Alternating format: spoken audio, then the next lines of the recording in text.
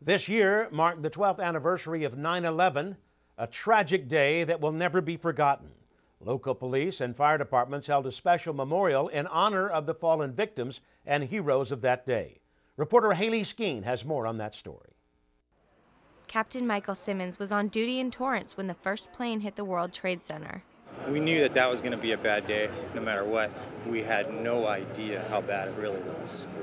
In the aftermath of the disaster, Simmons went to New York to assist his fellow firefighters on the East Coast. So we went back and attended several funerals for them because they couldn't do it, and we just tried to support them the best way we could.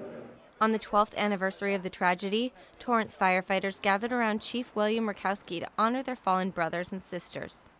Let us never forget the ultimate sacrifice made by so many. Fire Captain Steve Duell says looking back on the tragedy, the Torrance Fire Department learned the importance of working with police and other outside agencies. A lot of the training has been coordinated to where we understand how each other work and how we can fit into each other's game plan so we can effectively manage an emergency incident.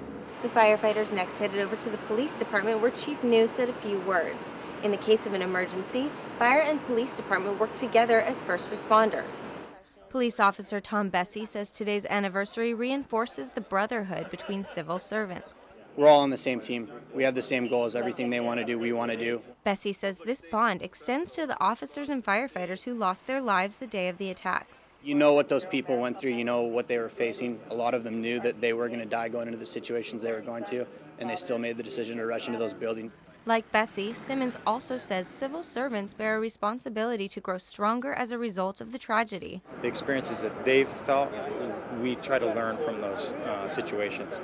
So hopefully we're more prepared because of what happened on September 11th, and that's probably the best thing we can do for the 343 people that died in the fire service. For This Week in Torrance, I'm Haley Skeen. Thanks, Haley. The city also commemorated the anniversary with a memorial wreath at City Hall.